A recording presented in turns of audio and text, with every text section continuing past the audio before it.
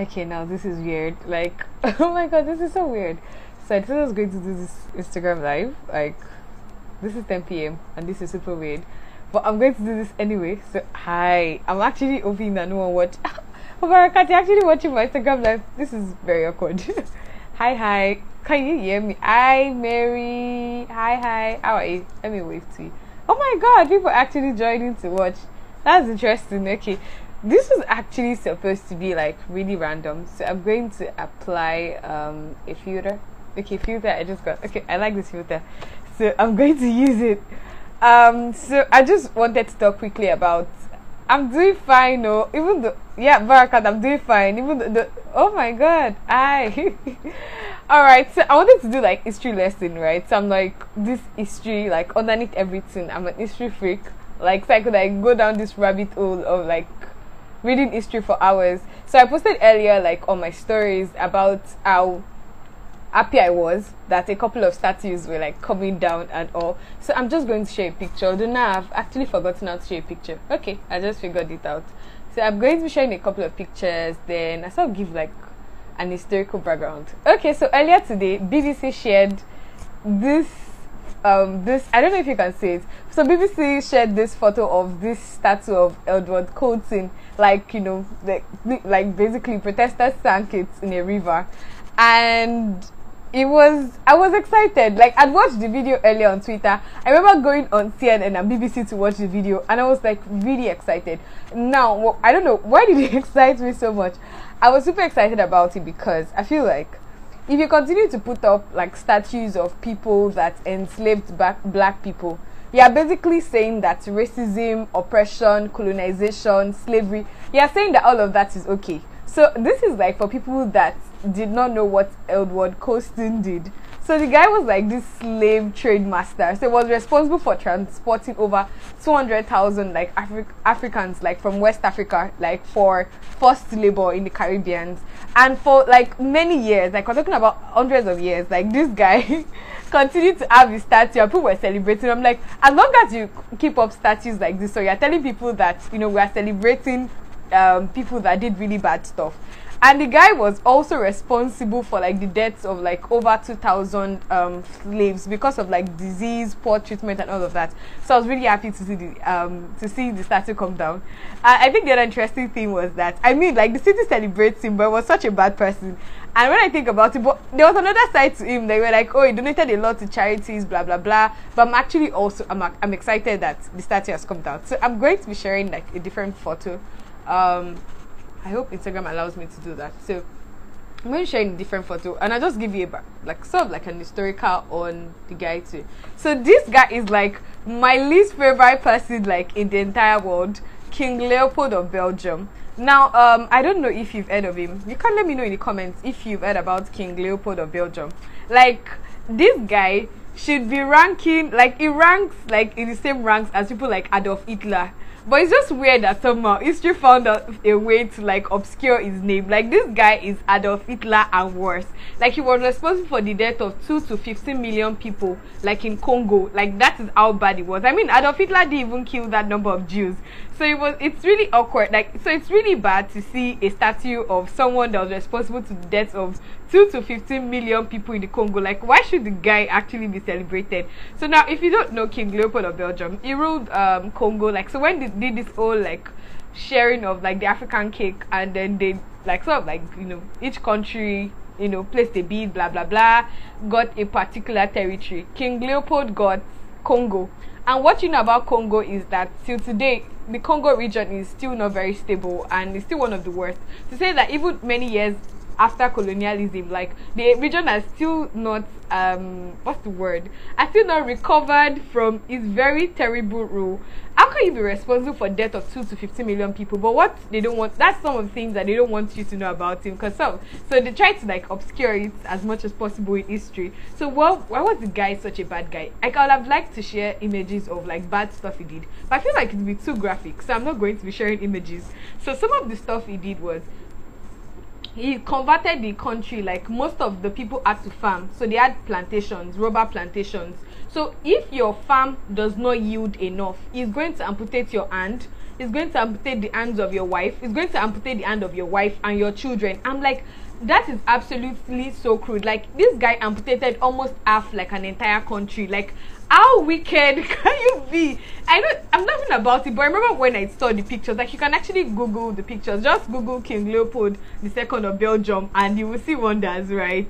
Like, how can you do that? Like, so if your farm doesn't yield enough, you are going to cut off their hands. Like, that is really bad. Yes, I'm actually serious. Just Google it right now. You can even go off the live and go and Google it. Like, and you cut off the, like, I feel like that's the height of wickedness. Like, you leave a country half full of amputees. So at the end of his rule, about 15 million people had died. Like, that is, like, absolutely, like, a really terrible thing. But guess what? All over Belgium, there are, like, statues of this guy. Like, this guy is a really celebrated hero. How can he be a celebrated hero? Like, how? There's even a statue, allegedly a statue of, you know, people of Congo, like, just appreciating him for, yeah, the guy is worse than Hitler. Like, I was reading a couple of articles tonight, and, like, this guy, like, did way worse than anything you could actually ever accuse Adolf Hitler of. Like, this guy was worse. He killed more people. But somehow they tried to obscure it, and he was actually able to build the wealth of Belgium, because before that time, Belgium was a country that was not reckoned with in Europe, and people thought he wasn't going to survive. Like, he was the cousin of Queen Victoria the first or so. So it was a cousin, and she even said that the guy was going to amount to nothing. So in a bid to prove himself, like, he did that, and Belgium became, like, really rich, although he did it primarily to enrich himself. So now this guy has lots of statues. So I was really happy this week that some of his statues, like, people defaced it, and they had to, like, bring down the statues. So that's actually, like, something I was actually happy about that.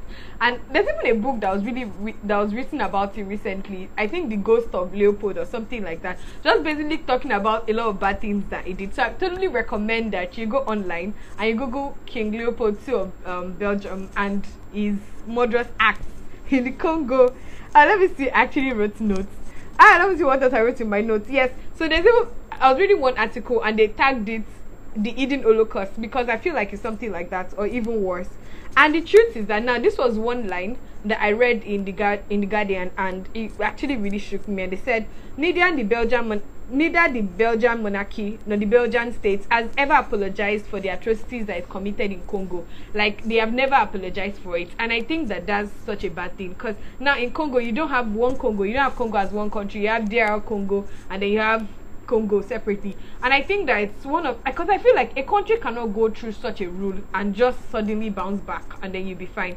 I remember watching a TED talk a couple of years ago, and I was trying to, like, analyze, like, the problem of Africa, like, oh, so what exactly is wrong with Africa? And one of the things that speaker spoke about was the fact that, like, if a thief came to my house tonight and robbed me and I was robbed, tomorrow I don't wake up as the exact same person. So let's say my laptop was stolen. Actually, my laptop was stolen in December.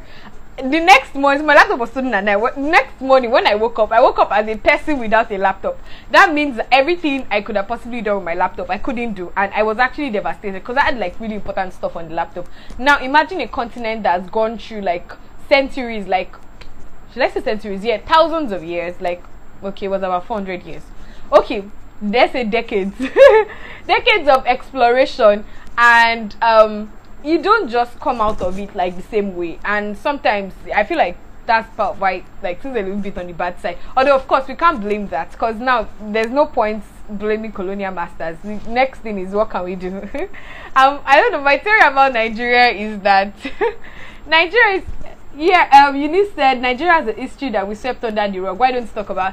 Yeah, I think that history is not taught enough in Nigeria. I remember this week I was like, you know what, I don't know anything. Yeah. Yes, Alilu, like, he was the founder and sole owner of the Congo Free State, and they said that he actually spent most of the money on his mistress, a 16-year-old French prostitute. Like, can you imagine? Like, that is absolutely ridiculous. For me, that's the height of wickedness. Like, how do you, I think it was the amputations, those are the things that really got to me. So Eunice was saying something about how in Nigeria we don't talk so much about history. So yes, like, this week I actually went and I bought this, there was a country, because I felt like I barely know anything about the Civil War, and it seems to be such an important part of Nigerian history that nobody really talks about. So I'm like, you know what, I just want to start reading about it and sort of researching about it. Yeah, so said Nigeria. Yes, I feel like, yeah, we don't really explore our history that much, like, in Nigeria, and Nigeria has interesting history. Let me see what else I wrote down. So I'm going to show you this guy. All right, so this is like the next contender. Yeah, the next contender on the list. So Robert E. Lee. So this was a statue that was removed this week in the US after like many years of debate. I'm talking about over 20 years of debate about whether or not to remove this.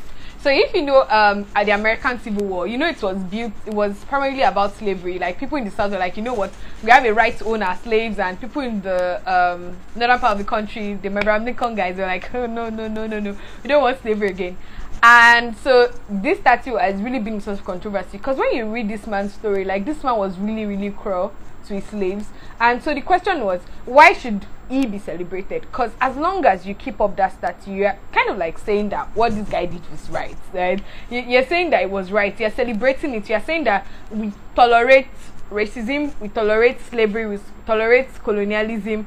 So, and cause there were things that I even wrote in his memoir about how black people, like, I'm like, I mean, like, if you wrote all these things, I think I made a couple of screenshots, but it'd be troublesome if I try to share them.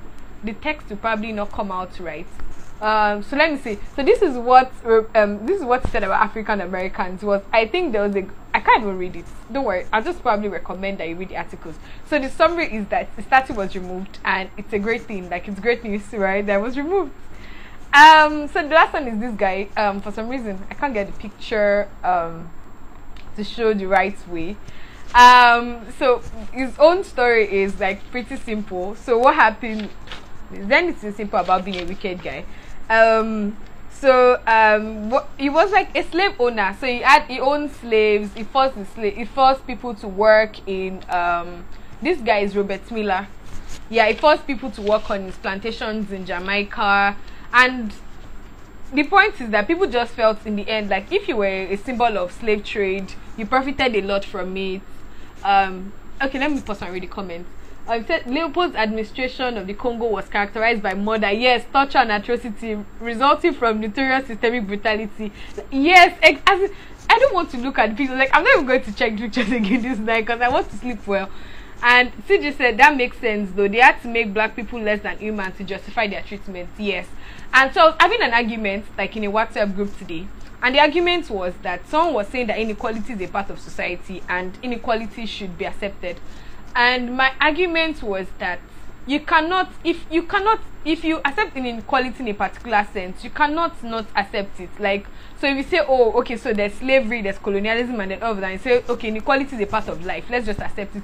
No, you cannot accept it. You cannot tolerate it because, and we were like, you know what, inequality, after some time, the stuff will just go away. Inequality does not budge, like, on its own. Like, the stuff doesn't, like, it doesn't just move. Like, people just don't, like, the oppressor doesn't just decide to stop oppressing. Like, societal change does not come by, I don't know, I'm trying to find the word.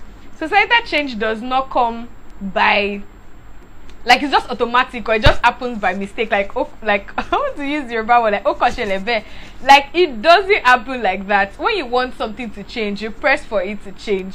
So basically, like, that is yeah, that's me. So this is where I go back and I stop. Yeah, okay.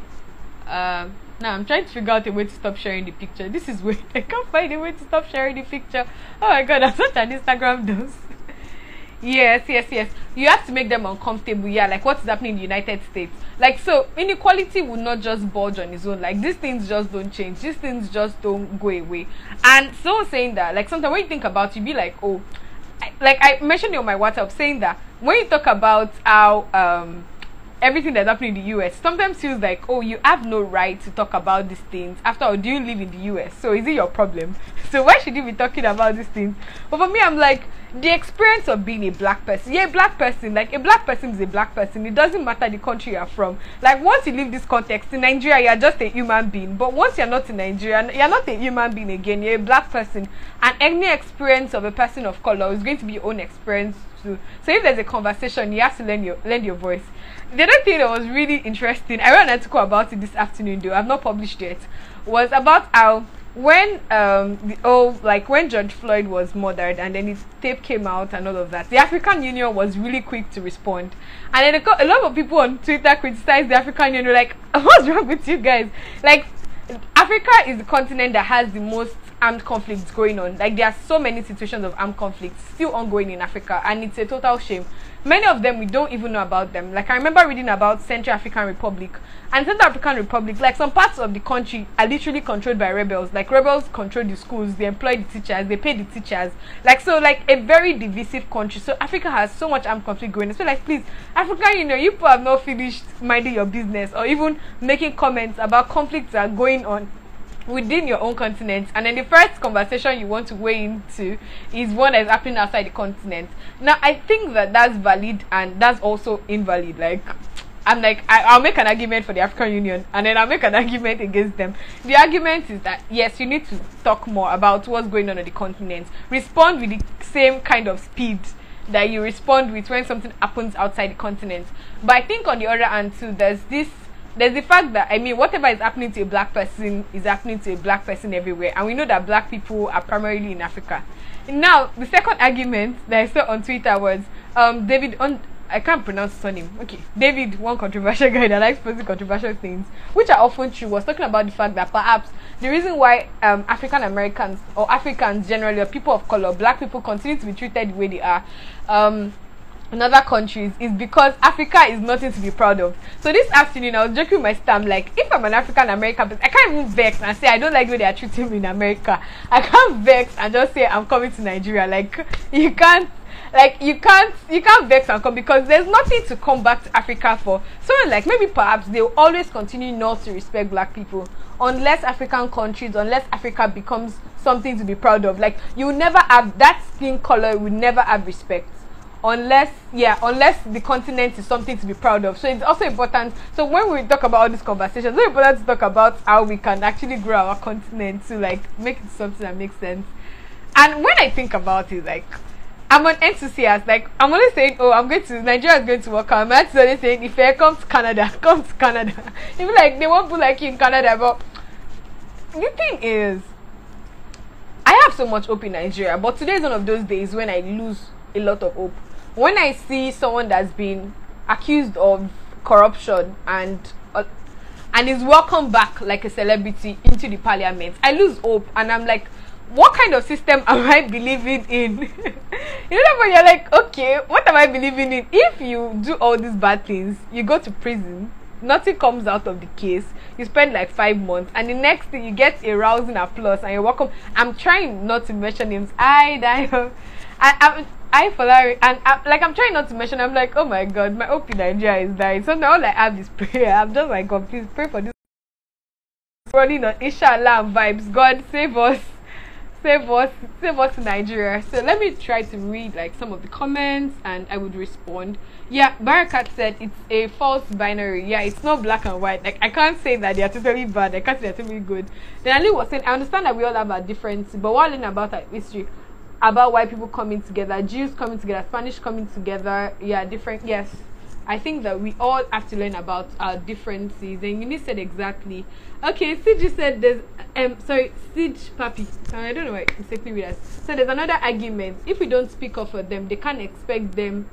Yeah, we can't expect them to speak up for us when needed. Yes. Although I had another thought this afternoon. Like, when I was thinking about, I was like, so while we're talking about the rights of African Americans, I'm like, when something bad is going on the African continent, I hope they are going to want to weigh in and also lend their voice. Because when I think about the concept of being African American, what is of pride in being African American is not being African, but the American identity that is attached to that name. Like, people are not fighting for the African in the African American, but more of the American in the African American, really. So, but I mean, that's just one of the pot of beans that we're in inside this life.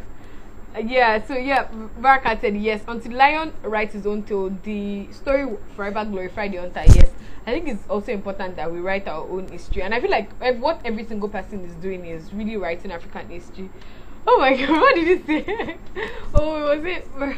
Yeah, it's a big shame. I die. I'm sorry.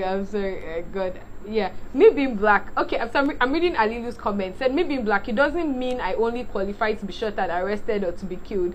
There are more certificates I deserve rather than a death certificate. Yes, so why is it a crime to live? Why is it a crime to be a black person? Like, I feel like that's something I never understand. One of these days, I found a journal I was writing in when I was 15, and my question at 15 was like, what is wrong with being a black person? I didn't get it then, and even till now, like, I still don't get it. Like, I still don't get it. Like, I don't get it. Like, I cannot explain it. I really can't explain it. Yeah, Eunice said we're so numb to the killings in Nigeria, and it's so sad. I read an article of killings in Borno today, and nobody said nothing. Yes, I think that's something that El Nathan talks about all the time. It's always like Nigerians were desensitized to violence. Like, I read the article too, and I just moved on. And because Nigeria almost sometimes feels like an hopeless place. Like, how do I put it? Like, so now I feel really bad about the killings going on in Borno, but what am I going to do? Like, I feel like in a place like the US, protests work. But so if I come now in Ife and I carry protest and I'm doing a placard around, does this thing really work? Will the government really listen to me? Will they hear my voice? Because Nigeria always feels like such a situation. So I feel like most Nigerians have chosen a coping mechanism of when these things happen, people just look away and say, you know what, we live to fight another day. But I'm really hopeful that these things will change. But all these things go back to one thing: governance. Like, if you have good governance, like, yeah, these things. I think Noah said, well, in an in-house issue doesn't mean outsiders shouldn't. Yes, it doesn't. Let me read. Yeah, Lily said, the strange, often uncalled for collective artificial fear European Americans have of African American is genuine fear African Americans should at all times but it's king. I'm not fully, I really don't fully understand the comments. Like, if you can sort of like explain to me. The African, yes, is only claim when it's time for Afro Nation. That's all the times that we we identify with being African, right? I remember I was watching this video on YouTube and the person was saying, in terms of African culture, we talk more about African. So now I'm wearing this Ankara something on my head. Actually, it's because my hair looks really bad. You don't want to see it. And when people say, oh, that's so African, like, Ankara is not even African. Like, Ankara was invented sort of by a Swedish company. Like, did you know that about Ankara? Like, Ankara is not traditional to Africa, like, in any way. Like, Ankara is not traditional to Africa. So what happened was, they created this product for women in Asia, particularly in the Indonesian markets and countries around there. But the stuff was not really well accepted. Like, the fabric product was not really well accepted. So in the end, they brought it to Africa, and I mean, like, Africans embraced it, and it sort of became like a symbol of African identity. Even though it's not really African, you can just read about it, the origin of Ankara. But when we talk about Africa, yeah, we only embrace it when it comes to stuff like Afro Nation and stuff. To say that Africa, we see more in terms of cultural expression, but I think owning the identity really goes beyond how you express culture or you're wearing Ankara. I mean, did you guys see what Nancy Pelosi did? That she wore this. So Nancy Pelosi is the Speaker of the White House, whatever. Oh my God, the word has left my head. And she's one of Trump's nemesis. So she put this whole kente thing around her neck just to say, you know, everything's for political points, but that's not the point. I'm talking really fast. So CJ was like, here's another takeaway. We see black Americans fight and fight for what they want, and so far they appear to always win. We need to learn from that. Yes, we also need to learn from that. Let me see, but people have not waved to. Yeah, the constant killing not is tiring. Like, this stuff is tiring. Like, sometimes when I see the pictures on Twitter, I just look away and I just pray, because I'm like, God, it seems like you're the only one that can help us, because these people have leaders. Like, there's a budget for these things. Like, I don't know how it works. I'm like, if we don't know how to do, maybe we should beg for help from other countries to train security. I don't understand. Nigeria is another complicated thing. Yeah. Noel said Marcus Garvey spoke about repatriation to Africa, but until the black continent and black people everywhere bond together, things will continue to be the way they are. Yes, I think it's important. And I think one of the hallmarks of this Black Lives Matter thing is that it has been a time for us as Africans, like, or people of color generally, to bond together and sort of identify and say we are like in a common struggle. And I believe that so far progress is being made. Yes, Baraka, totally. Like, I actually wish, oh my God, I hope my phone almost fell. I really wish that we could change it. I really wish we could change it, because you know, all these times in Nigeria when they tell us to sign petitions, so you see one online petition, someone will send it to your WhatsApp. Somewhere at the back of my mind, to be honest, I'm sending the petition, but I'm like, does this thing really work? Like, I'm in Nigeria, like, are these people going to listen to me? like I was seeing one scandalous thingy where like a member of the House of Assembly in Lagos or something, maybe the speaker or something, like this guy was spending money anyhow, like collecting money to go to conferences in Australia that didn't even exist. And the truth is that nothing came out of it. So is it those people that I'm signing petitions to go and give to them? Like people that don't even care, like they could really absolutely care less. Like I don't. So sometimes I'm like, so I just, whenever I get to this crossroads, I just use El Nathan's words. You know what El Nathan said? El Nathan said we're in an abusive relationship with Nigeria. So I'm like, Nigeria is abusing me and Nigeria is abusing us all. Because it always seems like this is a lose-lose situation. Like the people lose, and I don't know, evil tribes. Yeah, it says that, oh yeah, we can, yeah, Dario said that we can only fix it when we are united. Yeah. Eunice said the death of OP man is the death of man. Then Chikufunaya said, yeah, the Democrats are using, yeah, of course, they are using it as everything in the US is politics. Yeah, and then yeah, Dario said we as Africans hate ourselves. The African Americans look down on pure Africans with the mindset that we are chilling while we're taking our slaves. Yes, it's actually true. Like even among Africans, there's racism. Like even in Africa, like racism is even being black in Africa is a problem. So I remember reading this, watching this video on Al Jazeera. How in was it Tunisia, Libya? Yeah, in Libya, black people were being killed in Libya. I'm not even talking about Nigerians that had to go to Europe by all means. That was a different story about the Nigerian dream. But the fact that there was a segregation between African people in Libya that were dark skinned, like normal black looking people, and then the more Arabian looking people. And so for even being an African, like a fellow African, like there was a sort of discrimination. So sometimes even within ourselves, we sort of hate ourselves, like, and it's complicated. Now while I say that, I remember I was watching another video. It was an Instagram live, and there were people in North Africa, and they were also complaining that when they say the Africans, people treat them like they're outsiders. And see, the matter is, I feel like Africa is such a complicated continent, but we're also a very blessed continent. I think there's so much diversity, and our problems revolve around leadership. If we have good leadership to steer us like in a positive direction, I think that would I don't know, we'll be able to achieve a lot more. Really, let me see. Yeah. Only politicians are winning. Oh, see, like in my house, every morning during morning, but I say add it to the prayer. Evil will no longer prosper in Nigeria, because I'm really at that point of prayer points. Because you see someone do something so evil. So I remember, you know, someone being a past governor of Osun State, and in those years did not really have so much to show for it. And then this person goes on to get a ministerial position. I'm like, what kind of works of wickedness is this? How can you lead a state for 8 years, not be able to prove any track record of great success, and then you go on like to get a leadership position? Like, do we reward, like how do you reward? Honestly, my chest is paining me. My chest is paining. And at this point, I just remember my auntie's word that if you come to Canada, we need people like you in Canada. Oh my god. Yeah, I told me, let me see. What did Dio say? Yeah. Oh, Dio said he's coming back to lead us well. Come and join our abusive relationship with Nigeria. Noah said, finally, at the core, many Africans today, Pan-Africanism is still missing, and they are expecting you to die. Okay, yeah, so my last, I think, I wanted to say my last ones, but no, these are not my last ones, because I still talk about this again. I think that, conclusively, like, just a thought on Pan-Africanism. Oh, Diane said, come to Canada, I'm waiting for you. I think so, but maybe that's the case. Man said I should come to Canada. From there, I'll be helping Nigeria. That, you know, I'll just set up an NGO. I'll be sending money to help Nigeria. So I think, I don't know, I think I'm pronouncing it right. So I think as a final thought, talking about Pan-Africanism sounds like an academic concept and does not help anybody on the surface of the books. I think what really helps us, and when I remember during the series, one of the speakers I spoke talked about a social model of Pan-Africanism, which is really you connecting with other Africans. Like, that's just simply what it is. Like, do what you can, connect, like do what you can to connect, to build relationships, and on your own, just do something good for the continent, and try to get as many people as possible, like in your community, to be interested. When I say community, it can be your online community, your WhatsApp community or something, to be interested in what you're trying to do. So that's summary. Is there anyone that has anything that you'd like to add to this? Maybe go and sleep. I mean, I wonder what I'm doing Instagram live at 10 something.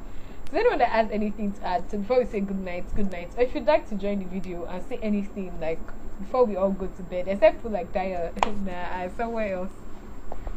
So let me know. Let me check time. Like I'll wait for like 30 seconds.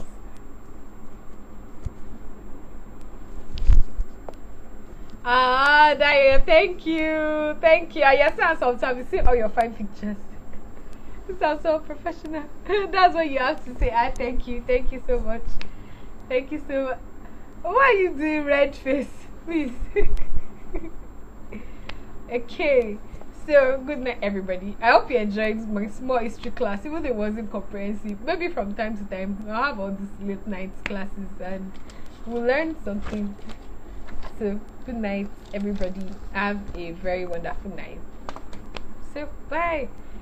Oh, thank you. Thank you. How do I pronounce CJJ Papi? Okay, thank you. I'm glad you enjoyed it. Yes, Africa is not for everyone. Africa belongs to Africans. Yes, definitely belongs to Africans. Except, no, that's another conversation. So good night, everybody. The video will be on IGT if you want to watch it later. And if you enjoyed it, you can recommend it to your friends. Bye.